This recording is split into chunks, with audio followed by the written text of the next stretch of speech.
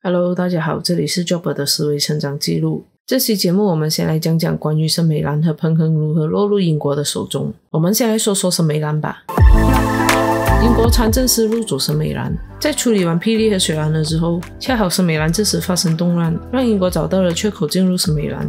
1869年，东姑安达和东姑阿莫东卡争夺央端伯萨这个职位。这个职位的原名叫央迪伯端伯萨，是属于森美兰最高统治者的称号。这个称号于1773年开始使用。央端伯萨是从册封的4位王子中挑选的。这4位王子的称号分别是东姑伯萨斯里门南迪、东姑拉萨玛纳、东姑穆萨斯丁、东姑帕林马伯萨。回到我们的故事，由于他们的争夺，使得森美兰分成几个地区，其中2个主要的地区是富有锡矿的双溪芙蓉和林茂。当时临沂河为运输细米的主要干道，许多土球在沿河设立关卡收税。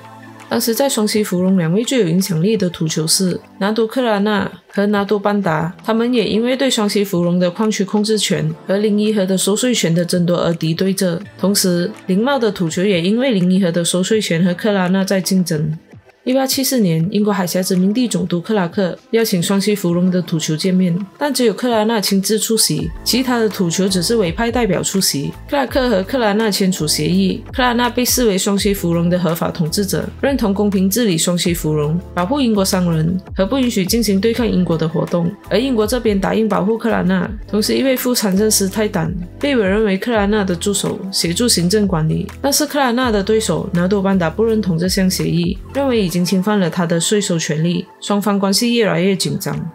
1875年，班达和克拉纳起冲突，班达得到大多数土球的拥戴为圣安茨的央端伯萨。圣安茨是在瓜拉比拉县里的一个地方，但克拉纳拒绝承认班达的地位，而班达也拒绝承认克拉纳为双溪芙蓉的领袖。最后班达攻击克拉纳，由于班达拥有很多随从，慌张的克拉纳只好寻求英国的帮助。英国派出毕奇林率领的160人军队打败班达，班达退守到柔佛。在柔佛苏丹阿布巴卡的劝说下，于1876年11月，班达停止抵抗英国，并和英国签订协议。英国承认班达是央端伯萨，但是控制范围只在圣安茨。之后，英国委派助理参政司泰坦到森美兰，并逐渐控制全森美兰。此后，英国不再遭到当地土球的反抗。英国参政司入主彭亨，彭亨同样也爆发了王位继承内战。1847年，宰相阿里逝世，他的长子旺莫泰西继承父亲的位置，而二儿子旺阿莫得到关丹和新楼的收税权。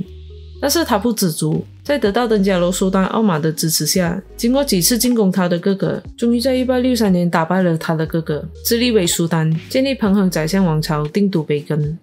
在1880年上任的海峡殖民地总督威德尔开始注意彭亨，当时彭亨的各地土球专横，苏丹难以收取税权，导致苏丹将彭亨和上游的土地特权转给欧洲人和华商，让他们去探寻金矿和银矿，以换取税收。这个举动让英国坐立不安，担心德国、法国会趁虚而入。1885年，瑞天贤拜访彭亨，除了报告彭亨和安村庄的情况，他也建议委任一名参政司到彭亨。1886年，威德尔到访彭亨，试图说服旺阿莫，但是失败了。1887年3月，克列夫到访培根，试图说服，但是也失败了。同一年，在柔佛苏丹阿布帕卡的劝说下，彭亨苏丹才接受英国的献议，即英国承认旺阿莫为彭亨苏丹，苏丹接受英国的保护，并接纳一位英国的代表在培根常驻，克列夫为首任英国官员。也在1887年，史密斯上任海峡殖民地总督，继续努力让参政司进入彭亨。在1888年，华裔英国人吴辉在培根皇宫附近被杀，他的妻子被带到苏丹的王宫。史密斯施压要求释放吴辉的妻子，并坚持委派参政司到彭亨维持司法和秩序，但是旺阿莫拒绝。后来也是在柔佛苏丹阿布巴卡的劝说下，彭亨苏丹接受了。第一任参政司是罗泽尔，驻扎在瓜拉里比斯。参政司制度的发展，在霹雳虽然邦格协定是生效了，但是霹雳王位继承问题并没有完好的解决。前苏丹伊斯麦不接受这个协定，认为自己才是合法的苏丹，因为他有苏丹的权杖和法器，这也导致霹雳苏丹闹双胞。第二任参政司博治奉命11月就任参政司，但是他并不是个合适的人选。他虽然有行政经验和仁慈，但是他不了解马来人的习俗，而且他也不接受土球的劝说，和苏丹的关系也不是很好。他在没有征询苏丹和土酋的意见下，在没有任何补偿的情况下，剥夺了土酋的收税权和废除奴隶制度，而凯伊布拉辛和其他土酋也不满税收权和政治权被剥夺。1875年，他威胁苏丹签署移交税收权利的协议，不然就另立新苏丹来取代现有的。他也处罚那些还在私自收税的土酋。他就曾经派人将凯伊布拉辛在美罗的屋子烧掉。然后他重新调整了鸦片、酒和赌博的税收。他的这些举动引起了相当大的公愤。于是苏丹和土酋们在榴莲社巴丹开会，决定暗杀柏兹。11月2日，柏兹到帕谢萨拉张贴税收通告时被刺杀。这件血案引起英国军队的干涉。15日，来自槟城和新加坡的英国军队抵达时，并没有碰到多大的抵抗，但是游击战却持续到凶手被捕过后才停止。1876年3月，一众土酋被捕并被判死刑，而凯伊布拉辛和苏丹阿杜拉被流放到西塞琉群岛，而前苏丹伊斯麦只在罗佛养老。绕尔尤素夫被立为苏丹。此后，英国人在处理马来事务时更加谨慎。修罗对霹靂的贡献。而霹靂的第4任参政使修罗采取全然不同的处理方式。他面对的是比柏兹更难的局面，除了柏兹无法处理的问题，还需要解决柏兹引发的问题。他能说得一口流利的马来话，他也很了解马来习俗，加上又能和土酋协商，和土酋们维持良好的关系，因此也比较能被马来人接受。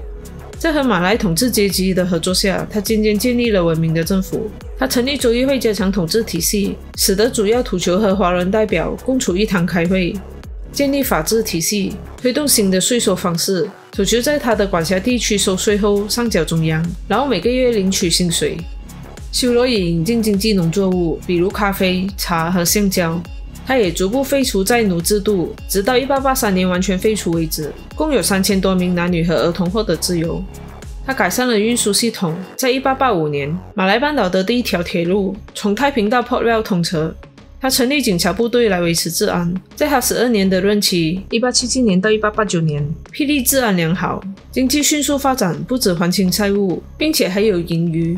他同时也是参政司制度在马来半岛推行的奠基者。他的成功是往后各州上任的参政司的学习榜样。瑞天贤对雪兰莪的贡献。而雪兰莪的第3任参政司瑞天贤，他也和修罗一样能说流利的马来话，也很了解马来习俗。而他也很早就和雪兰莪的苏丹土酋们建立了良好的关系，因此他在雪兰莪推行政务的时候是事半功倍的。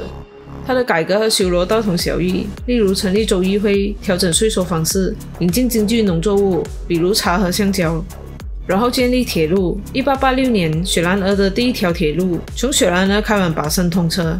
他也建立警察部队维持治安。在他的努力下，吉隆坡成为雪兰莪的首府。1889年，他被调往霹靂来代替修罗离开后的空缺。瑞天贤对雪兰莪的贡献犹如修罗对霹靂的贡献，使得两地都得以迅速发展。好了，今天就讲到这里。喜欢我的频道内容的话，记得订阅我的频道哦。感谢大家的收看，这里是 Geopper 的思维成长记录，我们下期节目见。